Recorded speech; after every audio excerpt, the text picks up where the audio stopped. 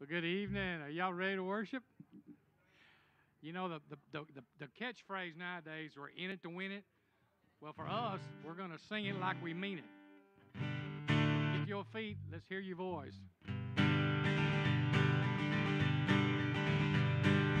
I am resolved no longer to linger, charmed by the world's delight.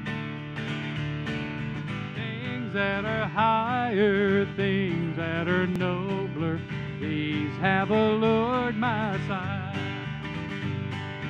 I will hasten to him, hasten so glad and free. Jesus, greatest, highest, I will come to thee. When the trumpet of the Lord shall sound and time will be no more, and the morning breaks eternal, bright and fair, saved of earth shall gather over on the other shore, and the roll is called up yonder, I'll be there. When the roll is called up yonder, when the roll is called up yonder, when the roll is called up yonder, when the roll is called up yonder, I'll be there. Now what can wash away my sin? Nothing but the blood of Jesus. What can make me whole again? Nothing but the blood of Jesus. Oh, precious is the flow that makes me white as snow. No other fount I know, nothing but the blood of Jesus. Have you been to Jesus for the cleansing power? Are you washed in the blood of the Lamb? Are you fully trusting in His grace this hour? Are you washed in the blood of the Lamb? Are you washed in the blood, in the soul-cleansing blood of the Lamb? Are your garments spotless, are they white as snow? Are you washed in the blood of the Lamb? 'Cause on some glad morning when this life is o'er, I'll fly away to a home on God's celestial shore. I'll fly away. I'll fly away, oh glory, I'll fly away. When I die, hallelujah, by and by, I'll fly away. 'Cause I've got a home in glory land that outshines the sun. I've got a home in glory land that outshines the sun. I've got a home in glory land that outshines the sun. Way beyond the blue. So do Lord, oh Lord, oh do remember me. Do Lord, oh do remember me. Do Lord, oh do remember me, way beyond the blue.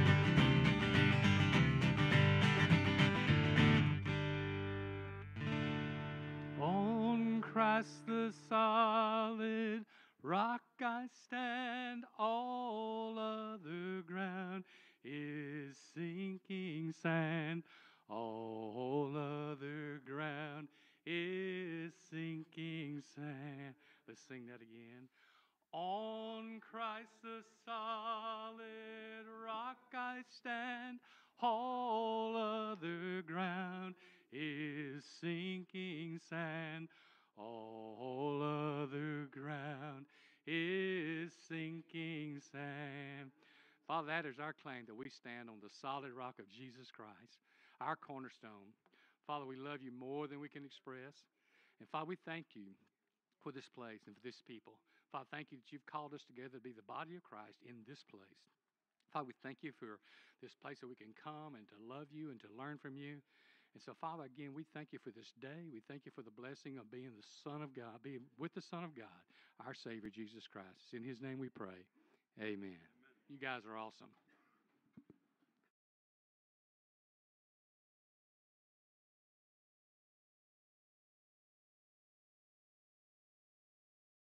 All right. Well, it's good to see everybody. Make sure. Yep, I'm on. Can y'all hear me? Am I? There we go. I was like, make sure I was on, because this past Sunday I was not on, and I was like, hey. So, hey, it's good to see everybody. And before we jump into what we're going to do tonight, we have our missionary, our church planner to pray for from the North American Mission Board. This is Josh and Beth Gilf, and they are with Refuge Church. They asked that we would pray that they would be a gospel light in a very dark area of Jacksonville, and pray for many foster and adoptive families in our community that we are privileged to minister to and serve. And as you can see, they're an adoptive family. And so what's pretty cool about this is we didn't line it up this way. We just happened to see, this just happened to be this week's prayer. And on Sunday, though, we had a FAM ministry meeting. And so if you were a part of that, you were in this room, and they talked to you about what FAM it looks like. And when we talk about FAM here at the church, that's Family Advocacy Ministry is what that is. And so what we're doing is we're beginning a ministry here to come alongside foster families, adoptive families, and work with them. And then we're also going to come alongside, most of the time it shows up like a single mother. And so we're want to work alongside those whenever young ladies find themselves in a place where they do not have any support, but they find themselves with child, and they have no place to go. We want them to know that there's a place here, and that we want them to be loved and cared for, and that Jesus loves them. And those are things that oftentimes they feel like they can't find anywhere else. And so if you're interested in that, you can actually ask Jared tonight. Jared's sitting right over here. He and his wife, Stephanie, they're the ones that's over that whole ministry. And so they can fill you in on what you need to know and do. So just thankful that I get to talk about that and make sure that we pray for that in this church as they are ministering to adoptive families and foster families. So let's take a minute. Let's pray for them. This is a church that we support through our giving to the North American Mission Board. So they're part of our team. This is who they are. We are who they are. We're their family. So let's pray for them, and then in just a moment, Jared, would you mind lifting them up since it's kind of connected?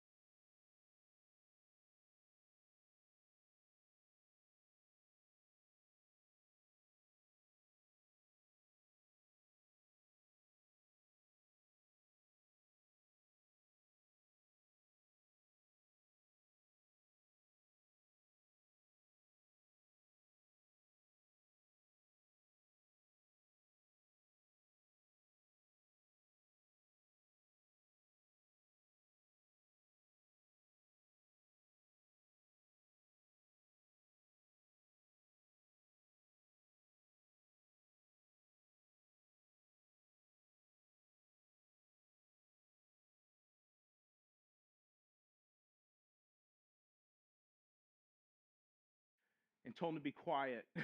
And I turned it off. And so y'all wouldn't hear me fussing at them.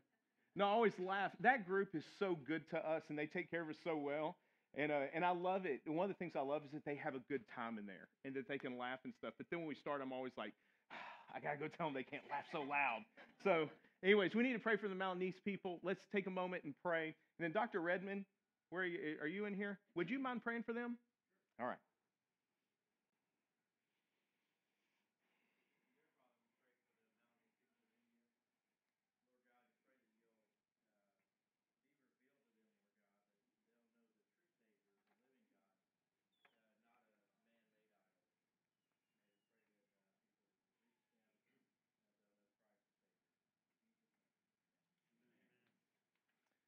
All right. So, just a couple of things that I want to make you aware of. One, I already told you about FAM. Please keep that in mind if you're looking for a place to serve and to fit in. And that looks like care communities for people. So, like when we know that there's a foster family, it's having a support team that comes alongside them and help them through that, not just with prayer, but even needs that may arise. A lot of times, placements happen in less than 2 or 3 hours, just depending on the need and the situation. So, FAM ministry. And then I just wanted to say thank a lot of the guys in this room help with our security team at some point or another during the week. And I just want to tell you, if you are a part of that group that goes and does that, thank you so much for what you do. And it's a huge ministry, and there's nothing. It's not a nothing ministry. You know, a lot of people say, well, what do? Well, they keep their eyes and ears open, and so there's men and women that serve on that team. And if you have time on Sunday mornings in one of the hours, even if it requires you to stay later than you normally do or come earlier than you normally do, I know that they would enjoy having more people on that team. And Steve Abelos is over that. So if you're looking for a place to just, hey, I want to get with a group and get to know some different people, that is a wonderful place to do that. And then also you get to like shake hands. Like if you get in the children's lobby, you get to see all those kiddos and their families come in. You get to shake hands with them. Tell them how excited you are that they came to church that morning. And listen, that's what makes church a family. That's what changes the atmosphere. Is that whenever we come into contact with people, that they know, man, we're excited you're here.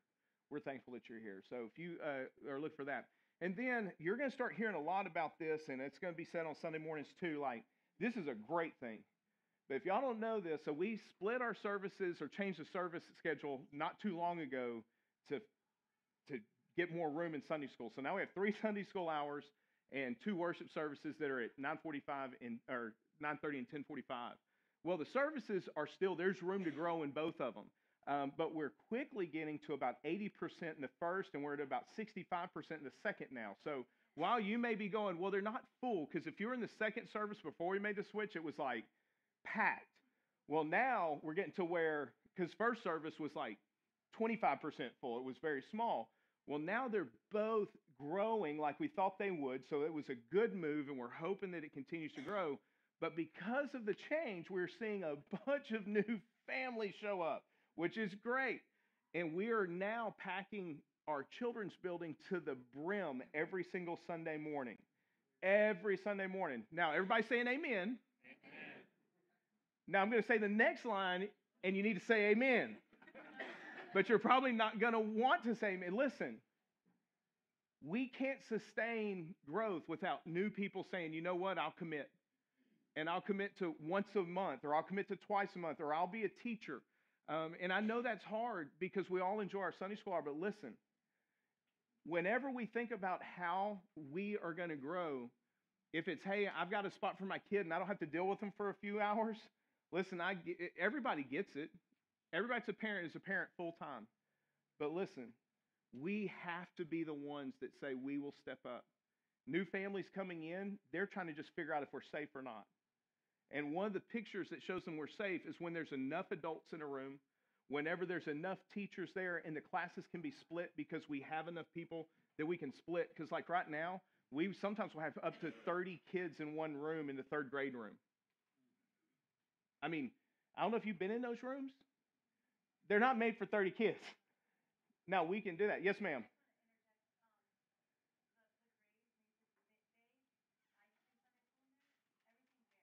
Mm-hmm.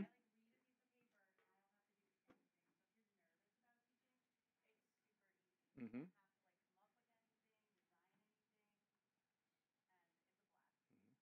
And I would tell you, husbands, if you say, well, that's not for me, it's for my wife, listen. I have yet to find a dad or a husband that goes in that the kids don't fall in love with, and guess what? he falls in love with the kids. So I'm going to tell you two stories. One, Amy and Kirby, they used to come to church here. They moved up to the Tyler area, but they took what, the threes?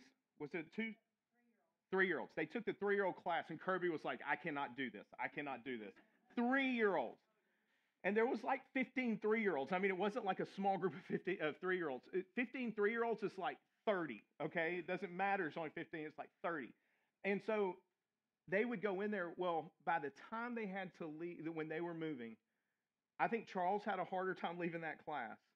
But they would go in and they would want to see his hands and they would want to talk to him about what he did this week. And he would sit on the floor and they would just come around. And if you know Kirby, you know this. He has back problems and has had back problems for a while.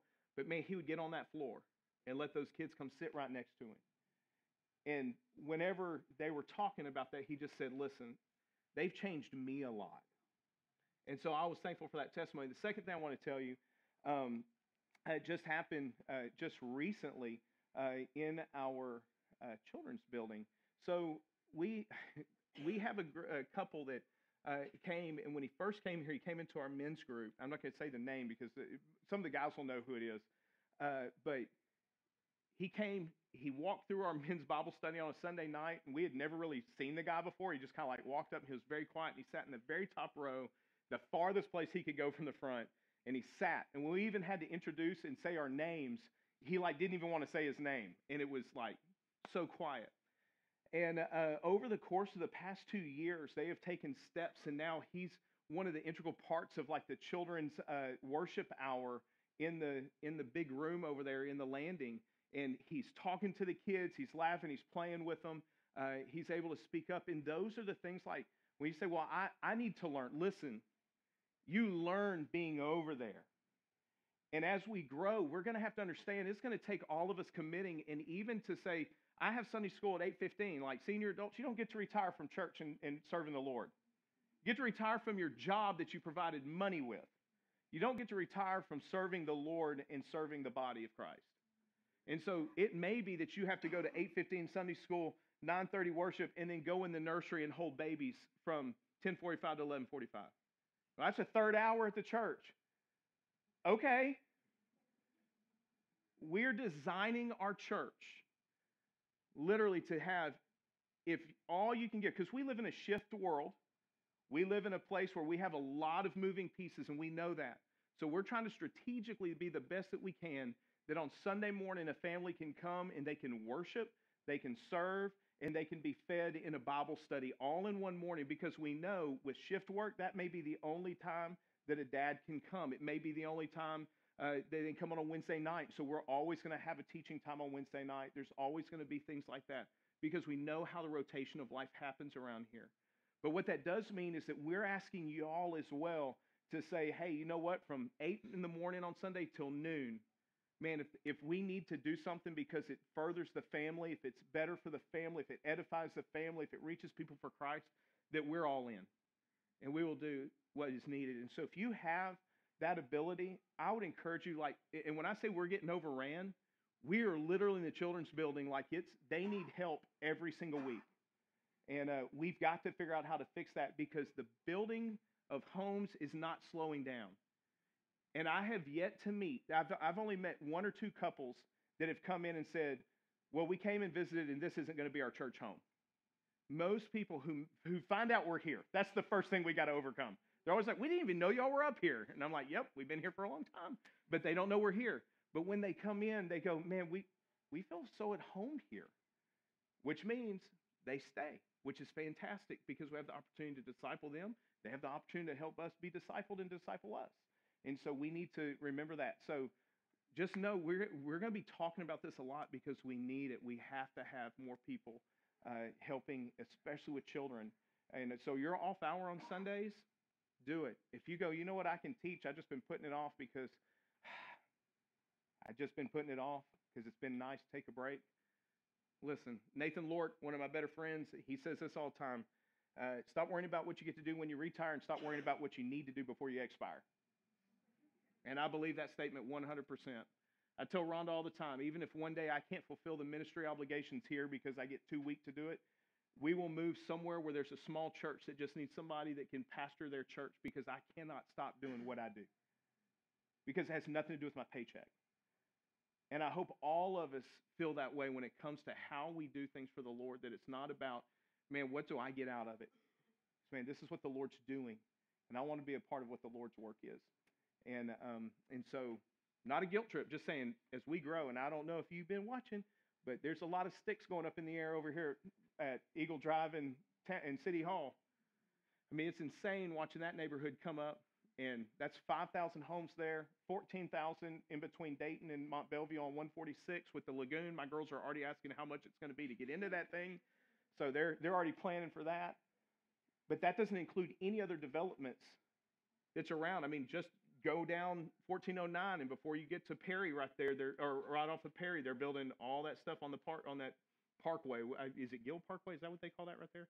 Gill Parkway, there's homes going all right there. And guess what? We need to tackle those things. We need to be there. We need to know who they are and how we can pray for them. And they need a church home, because I believe the Bible commands us to be in a church home to grow together. So that is my announcements for this week. So, yes.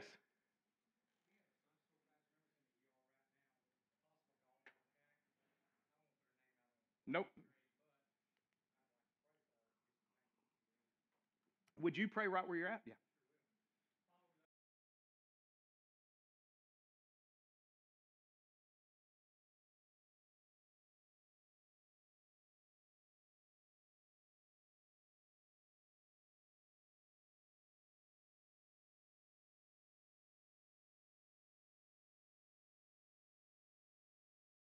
All right, tonight's my favorite night because I have to see if I can answer a question. So tonight is Ask the Pastor a Question night, which I did tell Diana she could ask a question if she had one, even though last week y'all got like an extra 15-minute lesson because of her question. It was a good question though. It was good. That was rough at the end. That hurt me. I mean, I was not bad. It was just like, oh man, she made me cry. So it's all good. Anyways. When I say ask a question, you can text me, or we can just ask for questions. I'm going to repeat the question tonight because people they can't hear the questions on the live stream, so they're always like, "Well, that was a great answer to whatever that was," and so anyways, or maybe they thought that was a really bad answer for whatever that was. But we'll repeat the question. But we've been talking about spiritual gifts and how that looks on Sunday morning, so I know that always raises a lot of questions about that, and I want to make sure. We're just scheduled to talk about spiritual gifts on Wednesday nights for the next few weeks as we walk through these chapters in 1 Corinthians on Sunday mornings. So I'm opening it up, and I will see what I can do with it. Anybody have any questions? Nobody has a question. It's going to be a long evening. And Wes, you better not just ask one that you're like,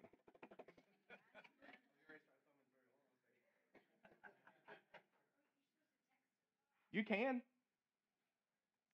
You can text them to me and I'll read them, or you can just say, here's my question. You don't have to text it. Yes, sir, Dr. Redmond.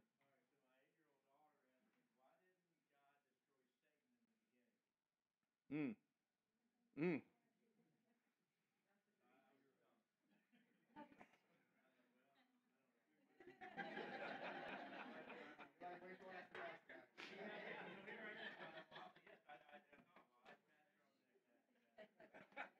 Well, and honestly, those types of questions, the correct answer to that is I cannot answer that. What we can answer, though, is that we know that God is eternally good. His purposes are eternally good, that His will be fulfilled, and that He will have it serve His purposes no matter what it is. And so in not destroying Satan, there is something that is in God's plan that will bring more people to His side, that will bring Him glory, that will show that He is God because of that. Now, I can't answer why or how, but what I do know is if I believe God is good and His purposes are good and He doesn't make any wrong decisions. See, here's the thing. This is where you can't get to where like, God, why do you allow bad things to happen? Well, bad things happen on the earth because we're in a fallen world. There's things that happen because of sin, decay, disease, all those things. And so that's the answer to a lot of those things. Why do bad things happen to good people? Well, the answer to that is bad things happen to bad people. The Bible tells us that no one is what? Good. So even whenever somebody who's living a life for Christ, whenever something bad happens on earth, it is a repercussion of the sinfulness in our world. And even whenever we're redeemed and God has shown us that we're cleansed through Christ, we're forgiven in Christ and we're a new creation, the world is that bad things happen to bad people all the time. And there's not really good people. There's only been one who was good. And Jesus said, "Why do you call me good?" Because he wanted them to define why they said he was good when they said, "Good teacher." And he said, there's only one that is good. And he was the only good person. And so we have to remember there's questions like that kids, Cammie, Rhonda gets a pass because she's like, well, your dad's a pastor. But she actually answers quite a bit of them. But there's a lot of times she's like, hey, you get to answer this one. High five. And I'm like, no, that's no fun.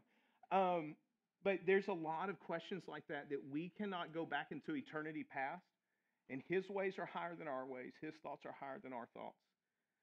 At the end of the day, it comes down to, do you have faith that God is good or do you not have faith that God is good?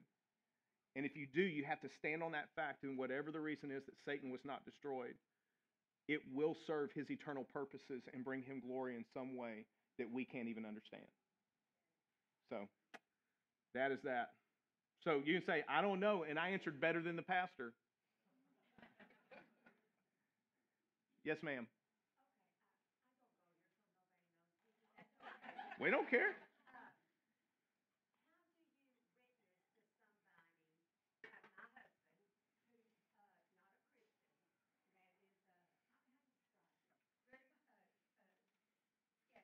Mm-hmm. Yes, ma'am. Mm-hmm. Mm-hmm. You had a drug problem. You were drug every time it was open, right? Yeah. She's like, no, I didn't have no drug problem.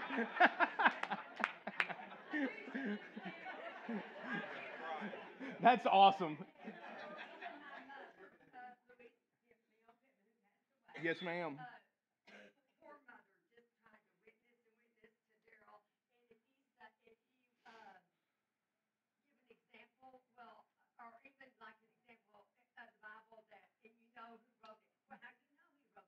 Mm-hmm.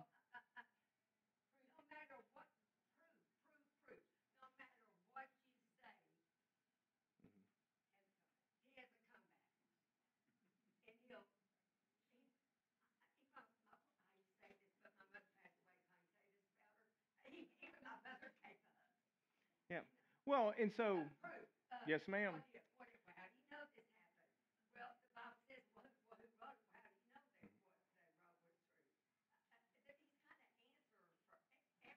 Well, and at the end of the day, we all have to understand that we believe what's in the Bible by faith.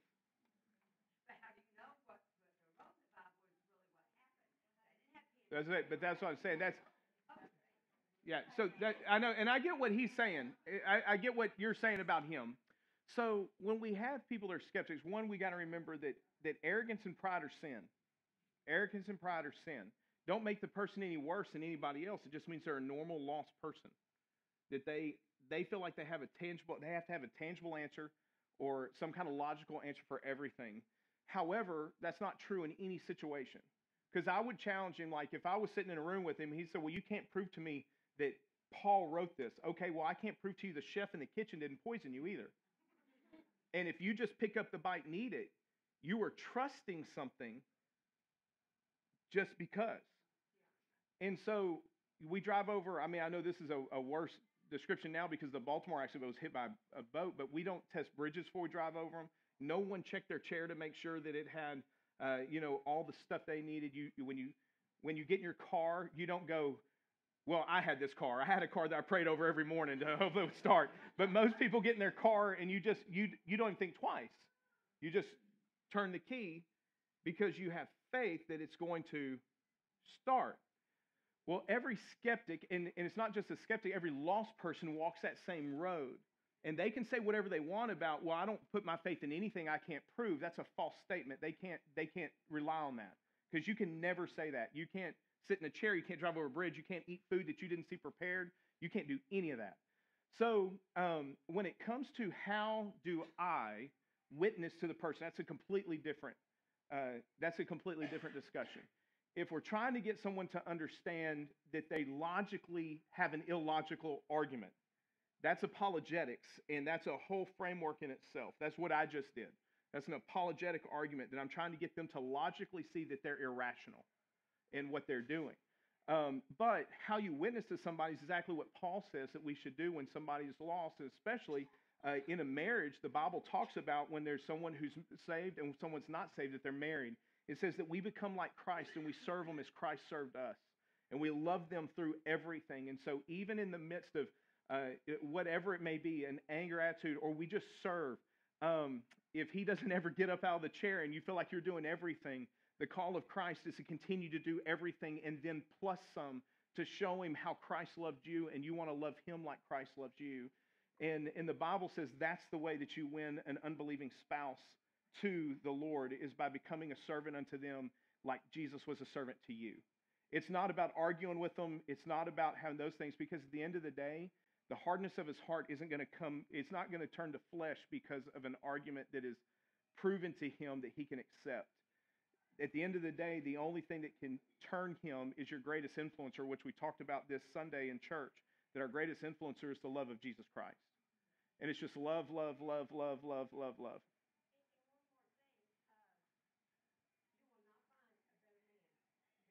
Mm-hmm. Mm-hmm.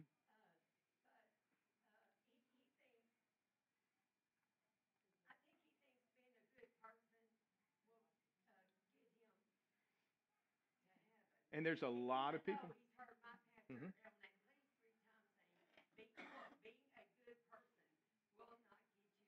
Good people die and go to hell all the time. And that's, well, it's not according to you. And that's where it's not according to me. It's according to the Word of God. And that's what you just got to lean on. Listen, I don't get to judge anybody. But what I can say is that if you've never done what the Bible says, then I'm worried that you do not know Jesus as your Lord and Savior. And by the way you live your life, or the way that you even say, I don't trust in Christ. Yes, ma'am.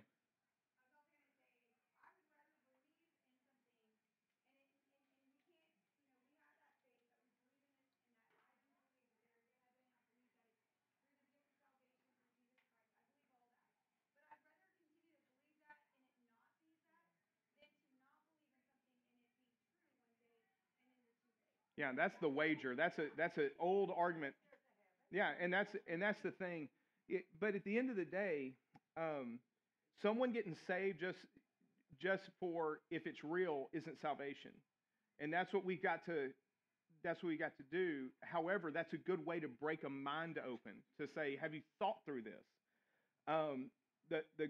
The easiest opening to every gospel conversation, it doesn't matter, is you say you're good. What makes you good? What makes you good? And then people are going to list all their good things. And people do good things. But then if you say, okay, tell me the things you've done wrong, and are you willing to tell me things that you don't even tell other people you do that you know is wrong? Can you list those? Well, at the end of the day, it doesn't matter if you even have more good than bad that you can remember. The one bad ruins the whole loaf. That's what the yeast is. A little yeast leavens the whole loaf. And so it's not about how much bad it is. It's that one sin completely defiles. The problem is that we do not even see all of our own sin. We can't keep tally marks on our own sin because we don't even understand the depth of our sin. So yep. Okay, I think I had. Okay, let's go.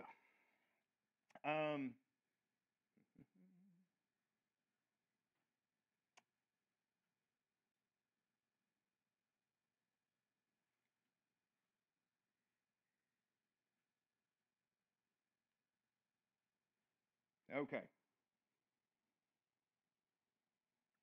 Been through a lot in my life. I'm doing my best to trust God in order to move on from them. The guilt from those things and situations is still there. How do I deal with that in the way that still glorifies God? Okay.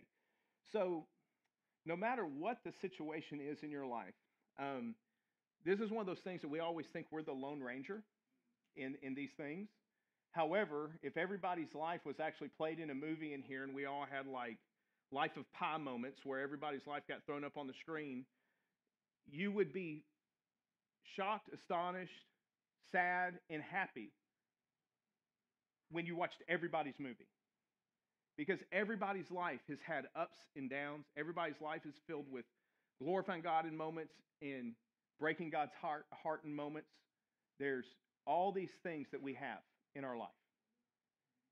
And so first, one of the things that you have to work past is that God came to save you because of the things that you hold on to. And one of the things that I've always loved was we show these moments in movies where, if you've watched The Last Mission Impossible, this is the last one I can remember, but there's always this moment where the hero, I mean, it's in Emperor's New Groove all the way to Mission Impossible, where the hero is like, listen, you're just going to have to trust me and let go to come to me. Emperor's New Groove, it's when they're in between the crevice, and he says, you just have to trust me. In Mission Impossible, the newest one, part 1, it's whenever the piano's about to fall, and he says, you're just going to have to trust me and jump. And he tells her, and she does. Until you truly just jump into Jesus' arms, you're still holding on to things in the past. And you can't move forward if you're holding on to things in the past. Okay? Now, 2 things about that. Just because you let go of things in the past doesn't mean that you forget everything that's happened in the past. That's a false teaching. The Bible never says that you will forget everything that's bad that's happened in your life, or that you did wrong, or that happened to you. That's not how you walk in forgiveness towards someone that hurt you, or how you walk in a humble way if you have been someone that has hurt somebody else, is a display that God is still teaching you from your past sin or from a sin committed against you to become more like Christ-like. Listen, if you've been offended, you will never be as offended as Jesus was. Yet he still chose to forgive and walk forward. But when Peter approached him after Jesus rose from the dead, did Jesus go, well, I don't even remember what you did? That's not what Jesus did. Jesus helped restore, even though he had to rub the pain a little bit in Peter's life. He still chose to say, listen, do you love me? And when he asked him 3 times, Peter knew why. What we also forget is in that moment, he started a charcoal fire. There's only 2 places a charcoal fire is talked about in all of the New Testament. One is whenever he makes breakfast for the disciples. It says that Jesus made a charcoal fire. One instance. You know where the other one was? It's where Peter was standing when he denied Jesus the 3rd time. So even the smell of the fire got his attention. And in that moment, Peter had to make a decision. Well, I can't believe you're going to throw this back in my face. Or he could say, no, I was wrong. And I know I hurt you. Jesus could have been, I don't know you anymore. But instead he chose, hey, I forgive you, and you're still useful. And so whenever I read things like this where it's so hard to walk forward from, here's the thing. 1, God will use what has happened in your past to bring you closer to him and make you more like him. He's not going to let that go to waste. He always makes beauty from ashes. When you think you're alone, you're not. You're not. When you think, well, I'm the only one that's walked through whatever. No one else's wife did this. Nobody else's husband did this. Nobody else's kids do this. Nobody else's parents did this. Nobody else suffered this at their job. Nobody else. Listen, I don't know. I would yell it from the rooftop. Just because there's an infidelity doesn't mean there has to be a divorce. Just because somebody hurt you doesn't mean that you have to hurt them. Just because parents divorce doesn't mean that you're going to get divorced. Just because your kid went astray doesn't mean that you were the worst parent. Just because your kid looks at you and tells you something that you're like, why on earth would you say that? And I never taught you to say that. Doesn't mean you taught them that. They have a sinful nature. They have all those things. So in this stuff, like, listen, you are not alone. Do not think, well, I have to hide these things. The worst thing you can do is hide things when you're struggling and not get brothers and sisters to come alongside you and say, listen, I know that hurts. I can't understand what you're going through. But you know what? Jesus was spit upon. Jesus was betrayed. People were, they cheated on him, not in what we would say in a marriage, but they were his closest, and they completely turned their back on him. He was beaten. He watched people die that didn't need to die. You know, like we talk about, well, he raised Lazarus from the dead. He didn't experience people dying because he knew it was going to come back. Listen, Jesus watched people die all the time just like we do. Joseph isn't mentioned after the temple issue where Jesus gets left behind. We never hear of Joseph again. And that's most likely that he passed away, because the next thing that we read about Mary is that she's living with the children and that they're taking care of their mother. And at the cross, he says, John, here's your son. John, here's your mother, and mother, here's your son. So that means there wasn't a man in her life to care for her. Jesus was fully acquainted. When the Bible says he is acquainted with our grief, he knows our sorrow, and he is a man of sorrows. It means that while you're walking through things, he knows what you're walking through, and he knows the pain this world has. The only difference between you and him is he died for your sin, and you're the one that caused your sin. But he bore the wrath of God so you wouldn't have to, and he knows what it's like to feel the wrath of God for sin. So don't walk it alone. Okay. Yep.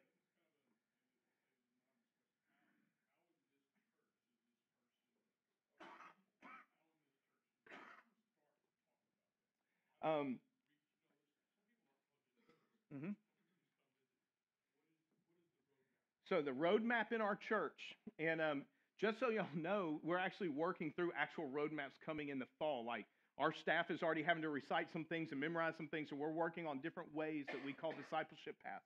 We're working on that stuff that we're going to start building in. But in that, the number one way is to first find a Sunday school class, a small group. That's what we call a small group at our church. And you get in and you plug in. And you don't just be the people that sit in the back and don't say anything. You start living life. If your kid's having a hard time with a test and they're scared, voice that. If your marriage is struggling, voice that. Those are things that the Bible tells us where truth is, there's freedom.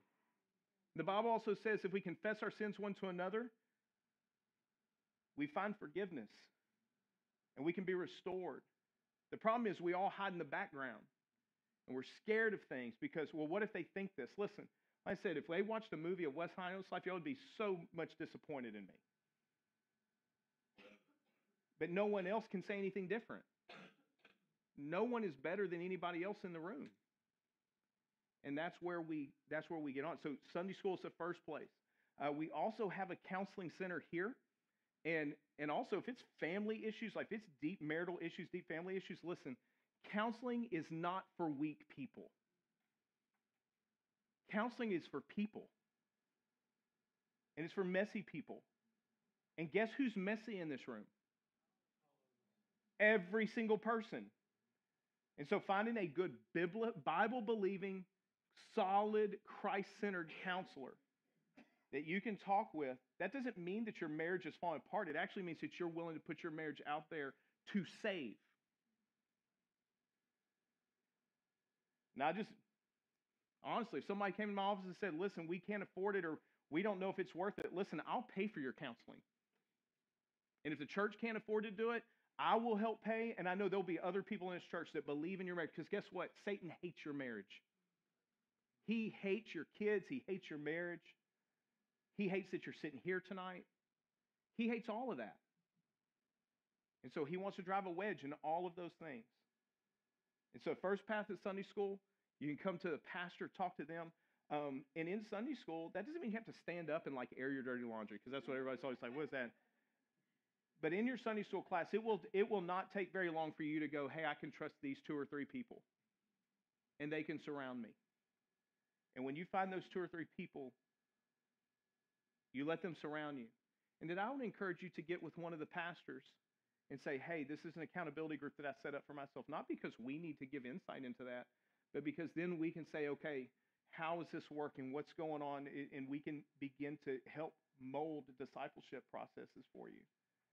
And those are things that we want to see in our church. And we see them all the time. They're just more organic than a structure.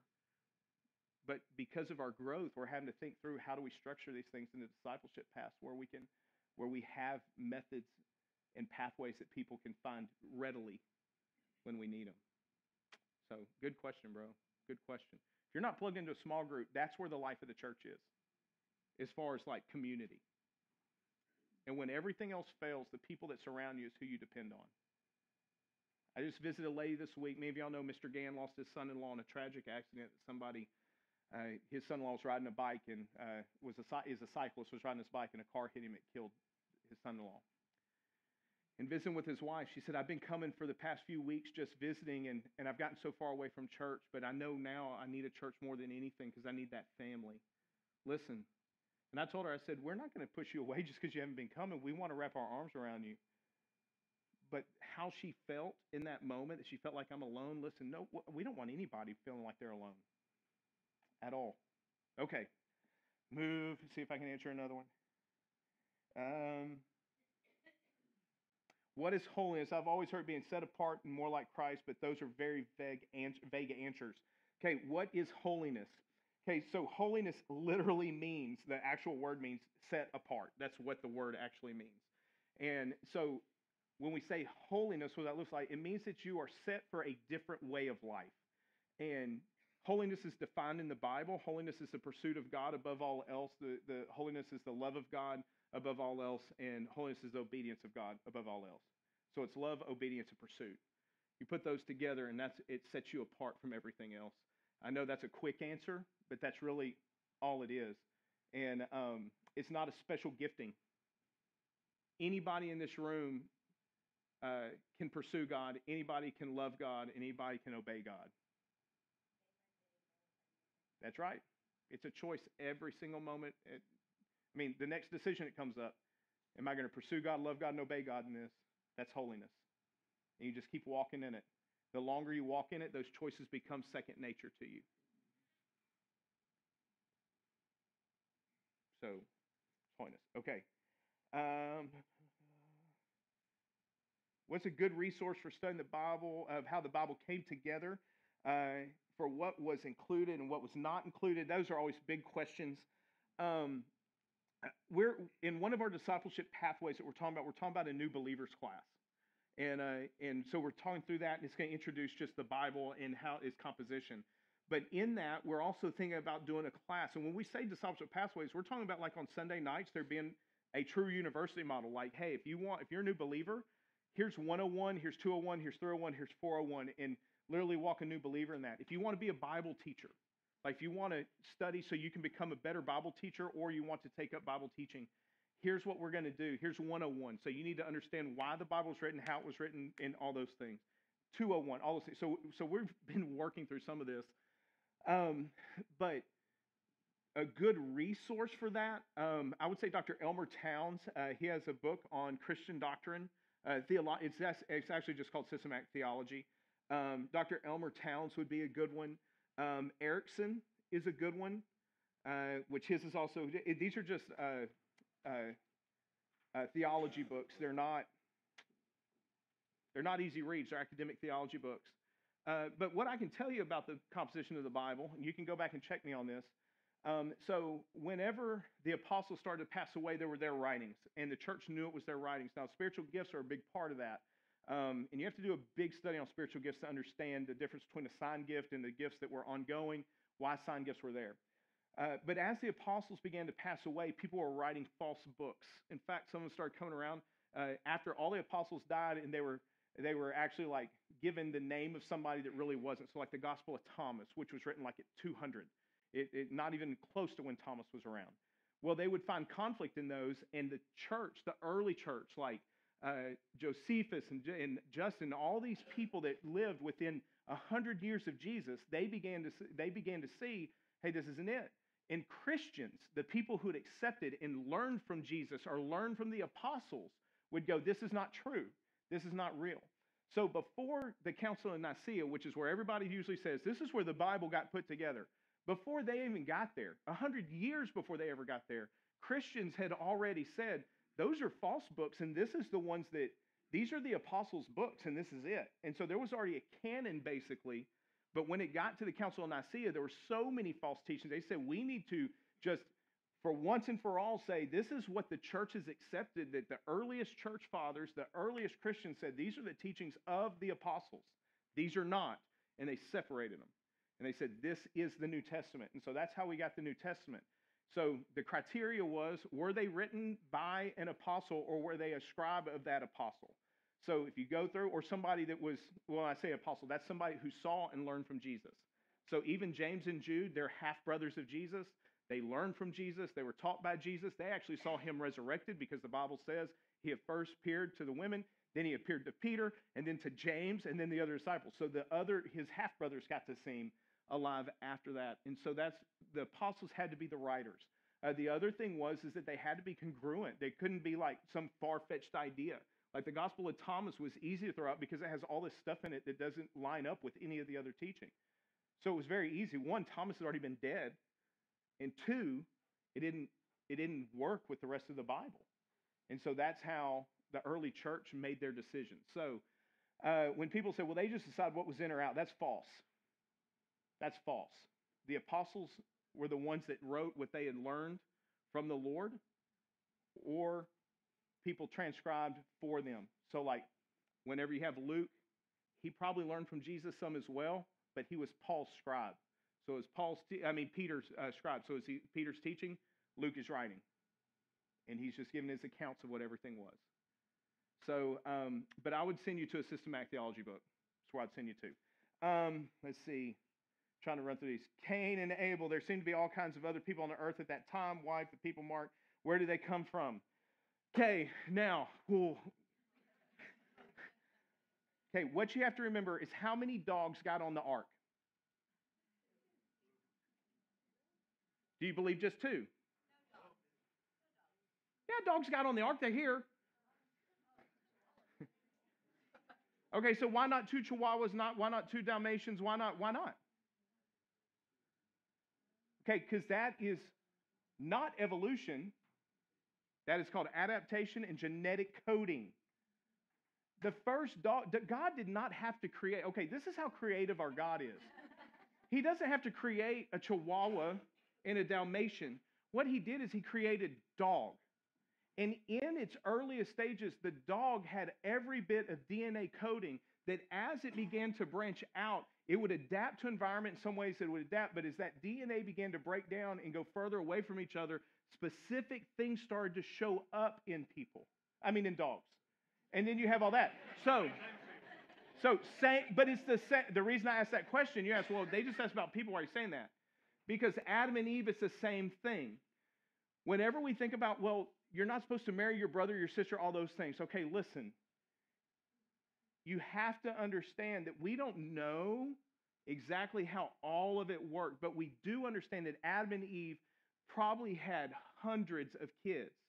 They lived for 900 years that we know of. That's after the fall. We don't know how long they were in the garden. I know if it was me, it would have taken like 3 weeks to fall. Like I would have gotten bored in 3 weeks and it would have been over. They could have been in the garden for 300 years, 400 years, 1,000, we don't know. And whenever everything changed for people, now I tend to think that it was pretty quick because it doesn't talk about people being expelled from the garden. It just talks about that they were expelled and that was it, and then they populated the earth. So I choose to think it was pretty early, but then they began to have kids. And if you think that every 15 to 20 years, a generation can start having kids. By the time somebody's 45, they could have multiple grandkids. They could almost be a grandparent at 54. A great-grandparent at 54. So when you start thinking about great-grandparent at 50, great-great-great-great-great-grandparent at 100, when you multiply that out by 900 to 950 or 1,000 years at a time, you're talking about one person being able to meet like 18 to 20 generations. Like if you ever take Adam's lifespan and you lay it out and you see where Noah was born, there's very little time between Adam and Noah because Adam lived so long. And so you have to remember that DNA, though, was crammed.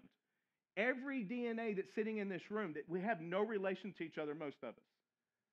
But if you take our DNA, and independent secular studies have been done that find that DNA all go back to 4 people.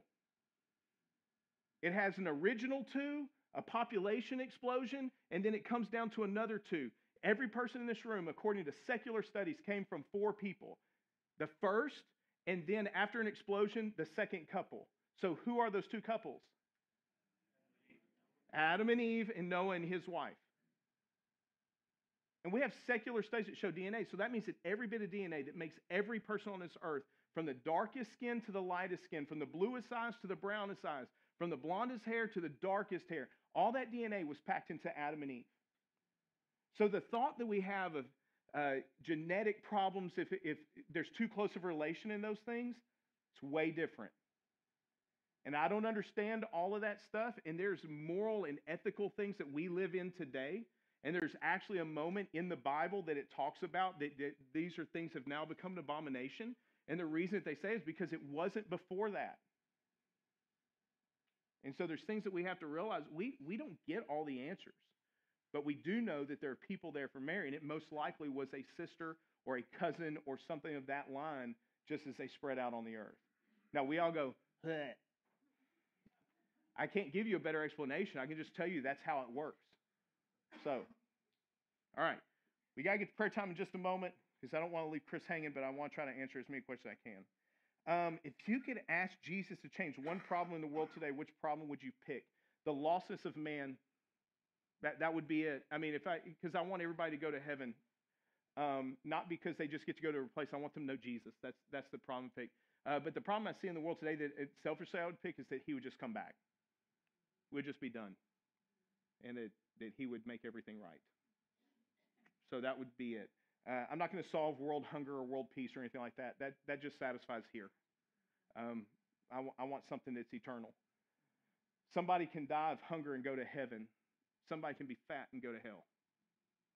And I'm more interested in where their soul's going to be for eternity than where their body is for the next 20 years that they're alive.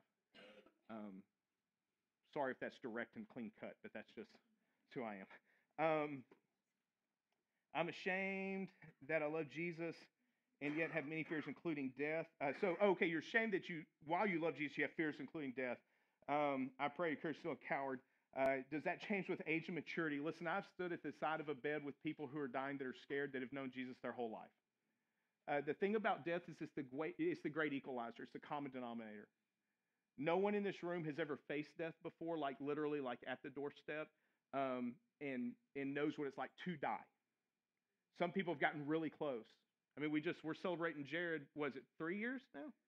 3 years. I remember talking to Jared at one point, 3 years, a few days ago, 3 years ago, that I thought that was the last time I was going to hear his voice. Some of y'all know Rick that used to come, that served in the youth. And I went in the hospital and they said, Pastor, we're glad you're here tonight because he won't be here in the morning. And prayed over him. And he walks around. Now they live in Magnolia and he attends a church over there. So there's people who's been close, but no one has actually ever died. Now, if we got to see Enoch and Elijah and they got taken away, they didn't experience it. Lazarus is one of the few people that we could get to say, hey, they died. And when people say, well, they resuscitated me, I actually died. Listen, you didn't see Jesus and you didn't stand at the judgment. That's the great common denominator. So does that ever change? No, but your confidence in Jesus does. The longer you walk with him, the more confident you become in who he is. Will that fear of death ever leave? Sometimes it won't, sometimes it doesn't. I really, I don't know if I can fear it because I just don't know when it's going to happen. I tell people all the time, I don't like going to doctors because they're like mechanics. If they don't see something wrong, they're going to find something wrong. And so I'm always like, I'm not going to go in until I know I need to. And so that means I may fall over tomorrow. But at the same, I know Dr. Redmond's like, I'm your doctor. But at the end of the day, here's the deal.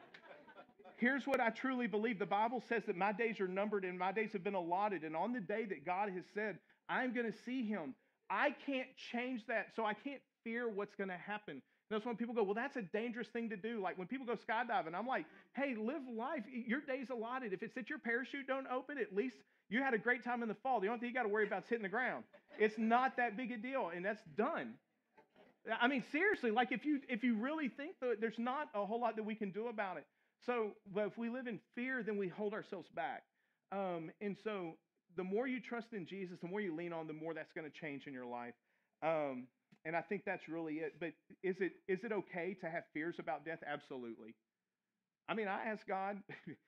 I think Rhonda knows this, but like every night when I go to bed, I thank Him for a great day and that I had a chance to serve Him. And one of my last thoughts I try to, like this past few nights, I've been listening to a spiritual gift teaching because chapter 14 of First Corinthians, if you don't know this, it's terrible. Okay, it's terrible, but we're going through it.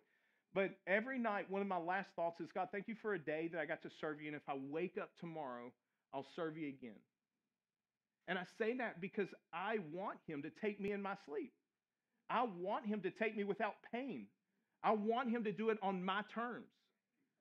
That's my selfishness. I pray that He would return before I have to watch my girls go through any heartbreak that they don't have to go through. And those are not bad things, but there's a fear associated with that because I don't want to die in a very bad way. I don't want to, because that bothers me. But I think we can let that override our life. But if we just trust that the Bible says what it says and it's true, I can't add a day by worrying. And I'm also not going to trick God. He's not going to be like, oops, I'm sorry, I looked at somebody else's day count. You get to go back today. That's not how it works. I believe since before I was born, He knew when I was going home. And I trust in that fact. Yeah. Yeah. What we put on our tombstones, we have nothing to do with. Since the foundations of the earth, your birth date was set in His mind, and your death was already written too.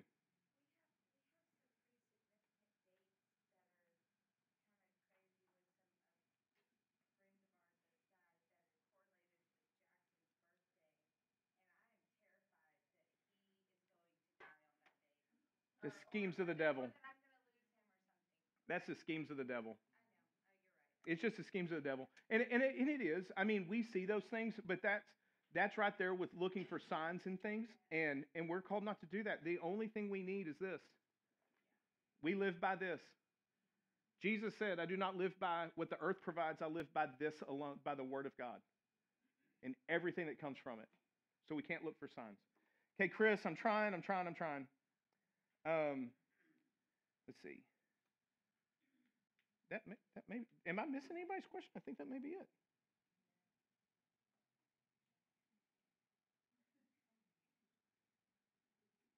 And nobody asked a spiritual gift question. Praise Jesus. You have one? Well, did you text it? Okay, well, what is your question?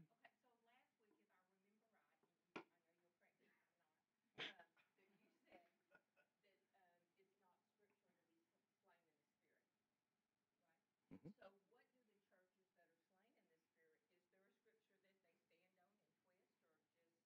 There's not a scripture that they stand on at all. So if you look through the Bible, there's no place where people get their hands laid upon and they go into a trance, have some type of activity in their body. There's none of that. Now, the laying on of hands is in the Bible, but nothing that happens to that regard. In fact, the only place that we find even something close to being slain in the spirit is literally when Ananias and Sapphira lie about their property, and the Holy Spirit kills them in the moment, and they fall forward instead of backwards, and they're dead. So whenever I was going to Assembly of God school as a young kid, and they would say, hey, we need to pray over you because you have never been slain in the spirit, and you need to receive the Holy Spirit, I was like, I don't want that spirit. Because the only thing I have in the Bible is that people die. And at that point, I was a little kid. I mean, I was like seventh grade. I was like, I don't want that. And that's why we have to be so careful. Like even in this next sermon, I'm having to talk about like in 14, like Paul's saying, like, listen, you want these tongues, but now the tongues have gone from being a known language to where you are talking like a barbarian. Now I'm going to tell you part of the sermon. The word barbarian that they use right there is not really a word. It's him saying you talk like you're just going bar, bar, bar, bar, bar, and it's just this nonsense. It's kind of like whenever we write on something, blah, blah, blah, blah, blah. It's the same thing. That's what Paul's saying. He's going, when you do this, you're doing that. It edifies nobody. And you're talking to not God. You're talking to a God. You're not even dealing with our God at that point. So there's all these things that if we're not careful, everybody twists everything, but the twisting always comes from one major issue. Our spiritual gifts are not made to glorify us. They're made to edify the church. That's why you have been given spiritual gifts. It's not for you to go do special things for God outside of the church. They're actually to edify the body of Christ, to teach, to be an evangelist for the body of Christ. All these things, so it edifies. So in the moment that all of a sudden goes, well, I have the gift of prophecy. Well, one, you don't understand prophecy because what you think is prophecy is not what the Bible says is prophecy. Prophecy is literally preaching with boldness. 98% of prophecy in the Bible is proclamation of the truth that's already there. 2% is future. Those are very few and far between. And so whenever we think of those things, as soon as Scripture twists to where it brings me glory, I've twisted the Scripture. Or I don't have Scripture, I'm twisting what the focus is supposed to be. The focus is never me. The focus is always Christ. And how do I edify and build up others? That's it. So if it's like, hey, I go to a church because, like I told y'all this, we had a lady show up one time and she came up forward and said, hey, you need to leave this church because God has given you a great ministry. And I was like, I'm not leaving this church because this is the great ministry that God has allowed me to be a part of. And she said, no, you're supposed to be a healer. And you need to go and do that because God's going to use you to heal people everywhere. And you're going to be the guy that heals. I immediately knew in that moment that was not from God because Jesus heals. And at any moment, I could be praying for somebody just like you could be praying for somebody. And if God desires to lay the gift of healing on me in that moment and they're healed, praise God, I receive the gift of healing for that moment. That does not mean I'm a healer and I get to start saying, hey, come see West High Note Ministries and he's going to heal people. That's not edifying the body at all. It's not edifying Christ. It's scam. And so we have to be very careful with those things. Okay, so there's no verse that any of that is in the Scripture. And if anybody says you have to speak in tongues to show that you're saved, we have no record of Jesus. We have no record of John. We have no record of Peter. We have no record of Timothy. We have no record of Titus. We have no record of any of them speaking in tongues. And Paul says, I've been given the gift of tongues, but he says languages, which meant a known language. He was preaching, couldn't communicate, and for some reason God gave him the ability to speak in a foreign language that he had never heard before. But he could do it. That's the gift of tongues. And when he says, if I speak in tongues of men and angels, it has nothing to do with an angelic language. He's saying, even if I could speak in those things, if I'm not loving people, it doesn't matter if I could even interpret angels speaking. He's not saying there's an angelic language you can get. He's saying, this is the point. If you don't love, it doesn't matter what you say, even if it was angelic language. And he would probably say, I don't know any of that. Because his point was not that you speak in angelic language. It was that it doesn't matter what language I speak in. If it's not of love, with love, I don't have anything. So we have to be very careful with those things. Chris, got like 5 minutes, bro.